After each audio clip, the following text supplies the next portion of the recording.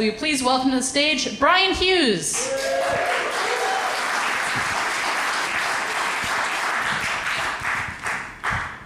Hello. Hello. Well done. As you can see, I'm right-handed. You can see this from the microphone.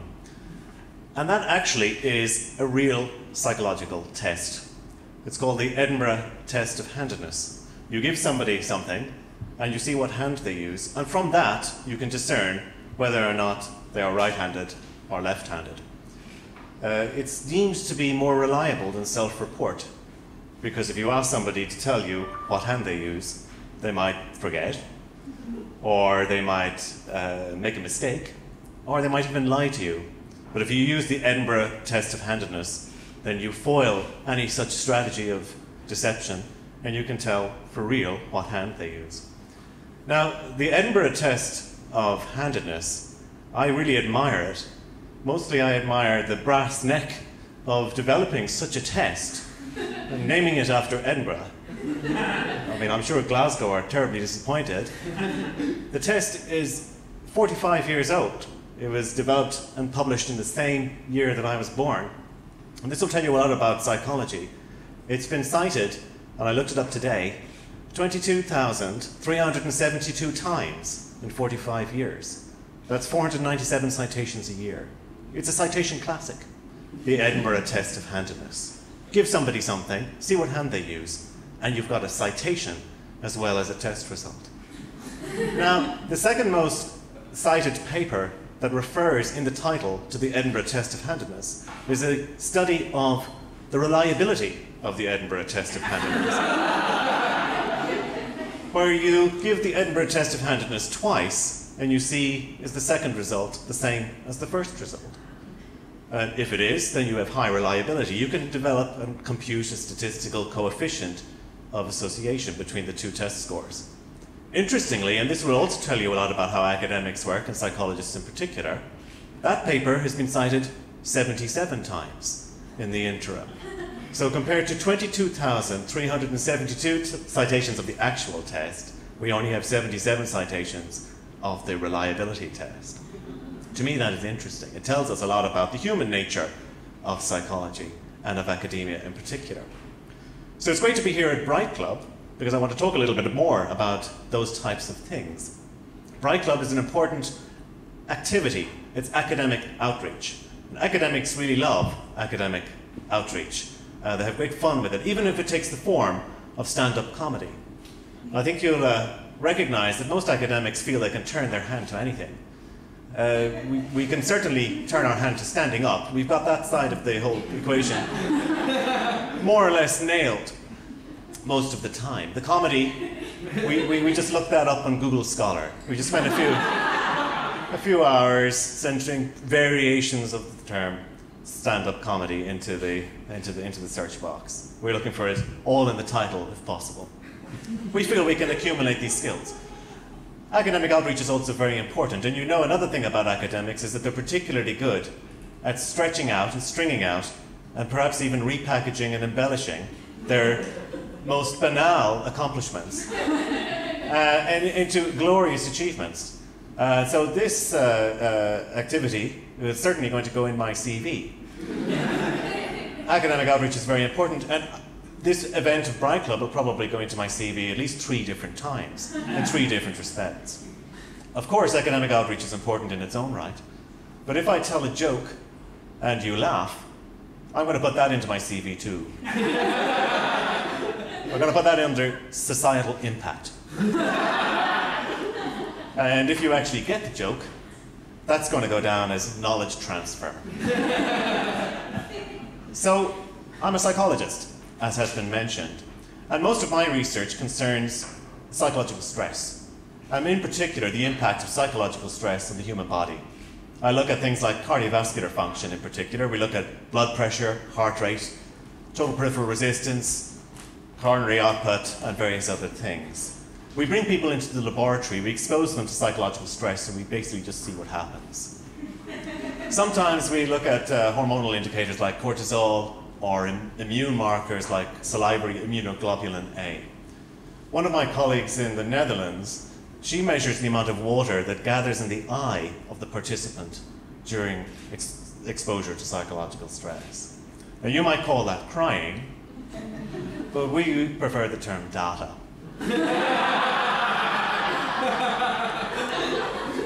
Now, the types of things we try to do in order to elicit stress, we would love to tie people to trees and drive at them in our cars. The Research Ethics Committee would love if we didn't do that. And so we've developed all sorts of alternative protocols, including asking people to count backwards in 13s from a very large number, or to ask them to engage in public speaking, because public speaking is an incredibly stressful activity. It elicits an enormous stress response with regard to all the physiological markers. It's equivalent to doing exercise like riding on an exercise bike. The problem, of course, is that there's nowhere for the energy to go, so that can be problematic. With respect to, here I am stringing it along because I have actually lost my train of thought a little bit. No, actually, I was going to say that people think that we can cope with stress. This is a very good little indicator of that. People think we can cope with stress when we do stress research, but we really don't have any knowledge of this at all. And we're not even particularly interested in it. So we just want to see what stress does to the human body, and we can maybe encourage people to avoid stress. But a lot of the folklore is interesting. Some of the folklore is, that you've probably heard, is if you want to eliminate stress during, say, a job interview or a stressful public speaking exercise, you try to imagine your audience in their underwear. Have you come across that one? Yeah. Well, I mean, I can tell you that from an academic perspective, there isn't really that much by way of empirical evidence to support that claim. And certainly, I'm just to let you know, I'm not finding it particularly helpful to me at the moment. In fact, in some cases, I'm finding it slightly disturbing, but I don't wish to point any fingers. One of the things I do understand from psychology is that we're constantly trying to monitor our impression, the impression we give to others. And when we're really deep in concentration, we let go of our impression management, and we do things like allow our tongue to come out. So when you're concentrating on a task, sometimes you stick your tongue out, and the reason for that is you're no longer monitoring how you appear to others. So when I advise people about controlling stress in a public speaking session, I kind of say to them, many of your audience are going to end up looking like slovenly fools, with their tongues hanging out and their impression management gone to pieces. Another thing that happens is that we are constantly scanning our environment, vigilant for threatening emotional cues. So when we do a face in the crowd procedure, we present people with a matrix of faces with different emotions. Using eye tracking techniques, we can follow where people's eyes go. And they're drawn immediately to the negative emotional stimuli. So this is a bit like a face in the crowd situation. So when I look at you and your tongue is hanging out, I kind of think that's okay. It's working, that's good news. And if my eyes are drawn to people who are scowling back at me, looking at as though they're unhappy to be here, I'm thinking that's also a sign that everything is fine. Everything is just okay, there's no problem at all. But I'm particularly interested about stress because it's a biological reality. It's part of an adaptation to a changing environment. It is something we need in order to be able to respond to the world around us. But it's pathologized.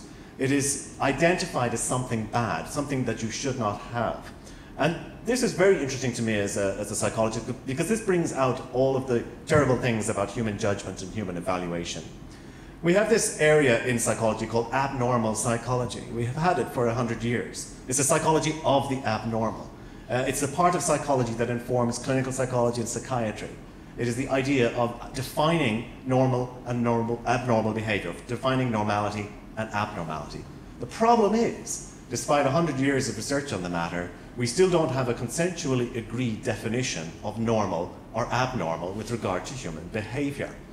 So we have all of this research and this interest, and there are various attempts to try to define abnormality. The most common attempt in psychology, would you believe, is ask your mates what's abnormal. It's the appeal to clinical expertise.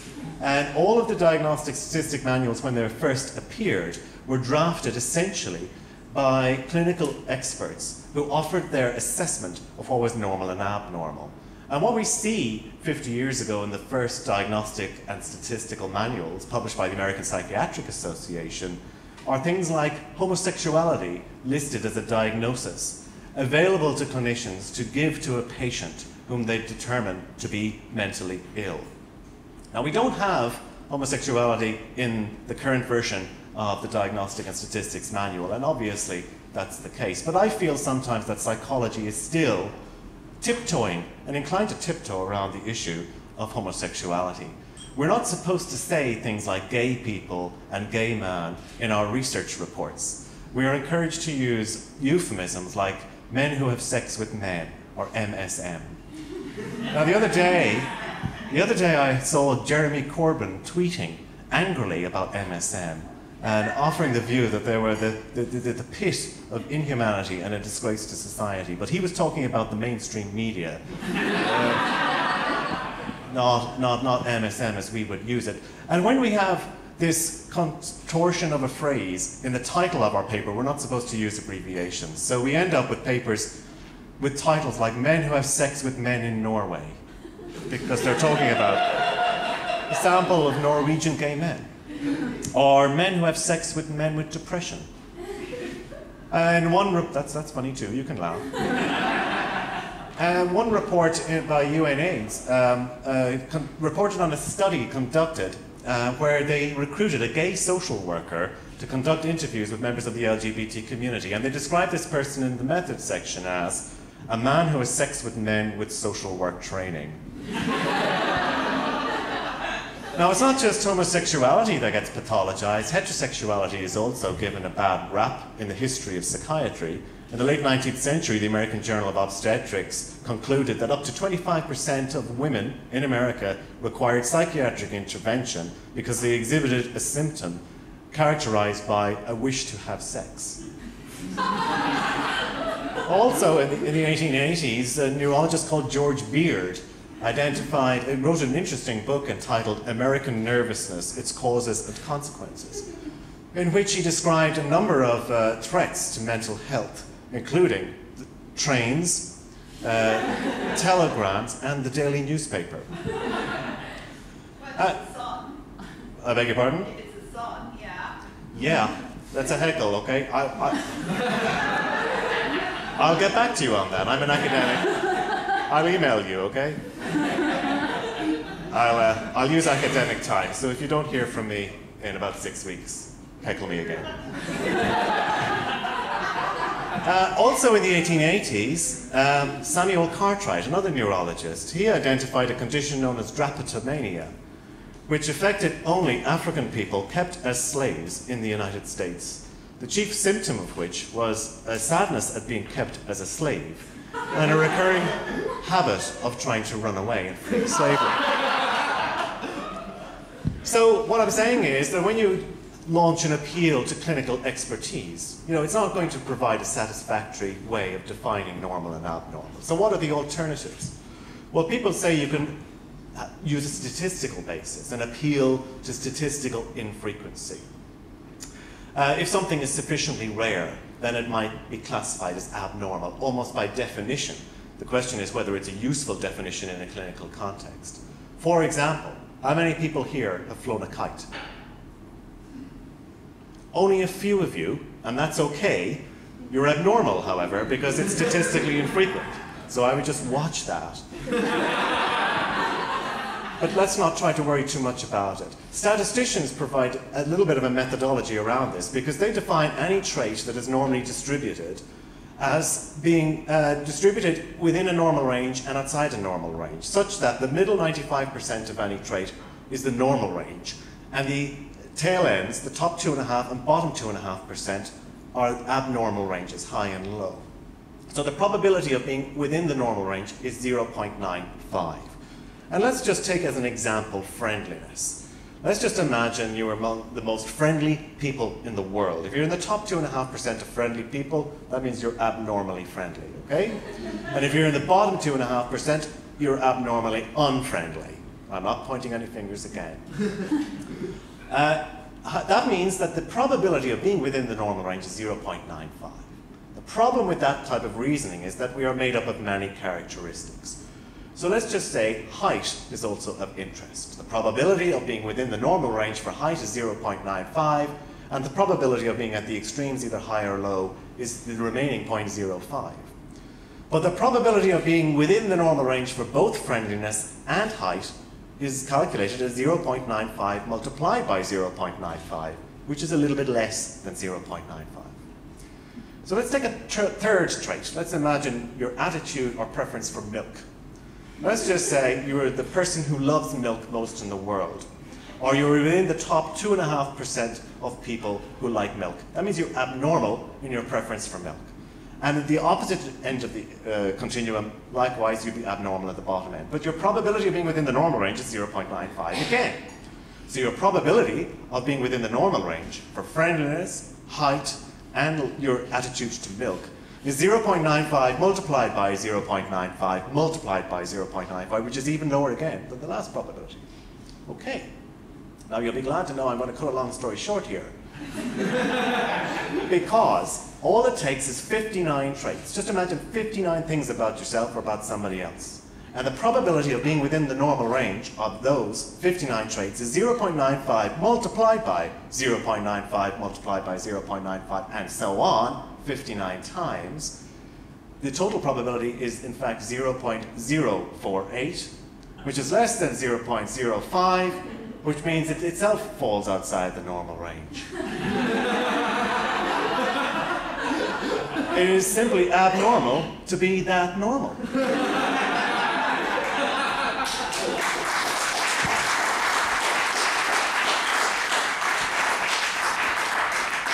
So what have we learned? Well, it's pretty normal to be, to have feelings, to be emotional at times, to be depressed, to be anxious, to want to flee from slavery. It's normal to be abnormal, for want of a better expression. And likewise, for very sound statistical reasons, it's abnormal to be normal. So there you go. Perhaps the real reason, the real point we should make is that using the words normal or abnormal in the context of human behavior or emotions or cognition is not a particularly useful thing to do. Okay, so maybe we should give up on that side of things. Your tongues are back in your mouths now, so I think you've had enough of what I have had to say, so thank you very much for listening, and goodbye.